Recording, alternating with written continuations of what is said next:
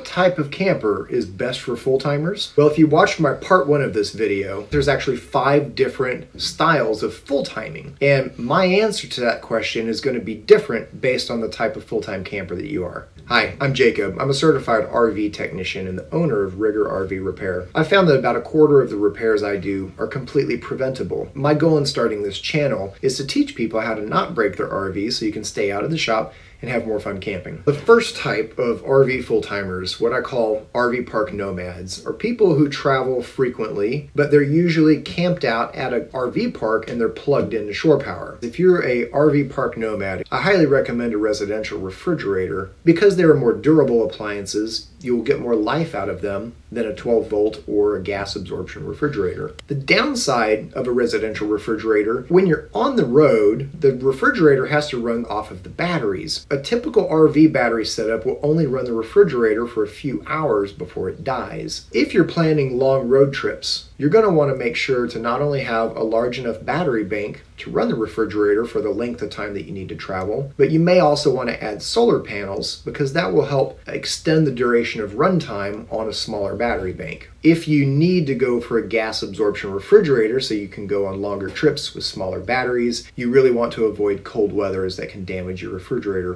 permanently. So for the second type of full-timers, boondockers, and this includes people who are living remotely on BLM land or people who are overnighting at Walmart, parking lots, or casinos all the time. My tip for boondockers would be that you should buy a motorhome rather than a towable RV. Motorhomes are just inherently better set up for off-grid camping because they tend to have massive propane tanks for running your appliances. They always have a generator on board so that you can run everything without plugging into shore power. There's a lot more roof space available for putting solar on your RV to help with your electrical needs. And there's a lot of redundant systems, different ways of charging the batteries in case something breaks. I recommend a gas absorption refrigerator for boondockers. They work really well off-grid because their primary source of heat is burning propane rather than using the batteries. The downside of gas absorption refrigerators is that because you can't operate them in temperatures less than 25 degrees without risking ruining the refrigerator, if you're on the road, you really have to travel accordingly and not go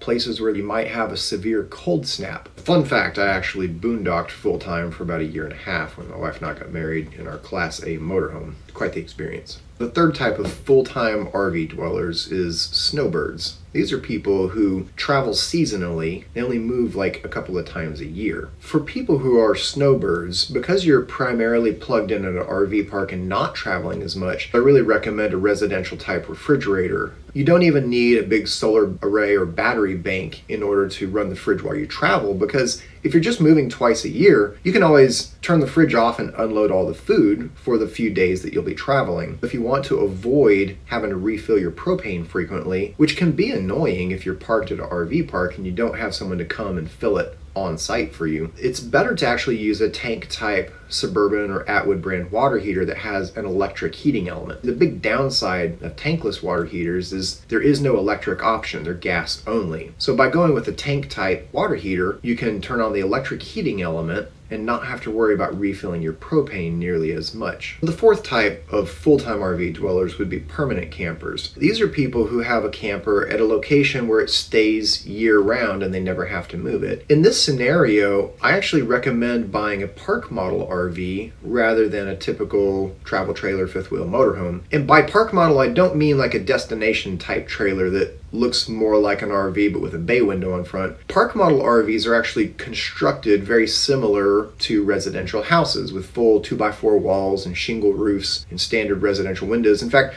all the components are things that you can buy at Home Depot. They're really made more like a mobile home where they're manufactured on a frame with wheels and you can move it and set it up and strap it down to the ground permanently. But because the square footage is small enough, it's not considered a permanent residence and therefore is a park model RV. The maintenance on these, the energy efficiency on these is way better than any other RV on the market, which is why if you're not actually traveling, I recommend a PMRV for full-time dwellers. The fifth category of RV full-timers would be migrant workers, and trust me, this is the toughest, if your job is dictating where you go and you can't stay away from bad weather, it's very, very, very difficult to full-time an RV in sub-freezing temperatures. So maybe you're not a migrant worker, maybe you're one of the other 4 types of full-time RV dwellers. If you know you're going to be spending some time in cold weather, like sub-freezing temperatures, listen to this part. It's really difficult to take a travel trailer or fifth wheel and put skirting around it and insulate the plumbing well enough to weather freezing temperatures. So I actually recommend a motorhome. Because of the cargo bays underneath, it naturally is better suited for colder temperatures and how it manages the holding tanks and the plumbing system. One of the challenges of RV full-timing in extreme cold temperatures is that when your furnace is running, it requires a certain rate of flow of propane. But when propane tanks get cold, it slows down how fast that propane can vaporize. This has led to furnaces stopping functioning altogether in extreme cold temperatures. If you have a motorhome, this helps avoid issues like that. Because it has such a larger tank, it actually doesn't run into this propane undersupply issue. If you're camping in a fifth wheel or a travel trailer in extreme cold temperatures, then you really need an extra like 100-pound cylinder to help avoid these propane undersupply issues when it's cold for your furnace. If you're in this migrant worker category, you definitely don't want a gas absorption refrigerator.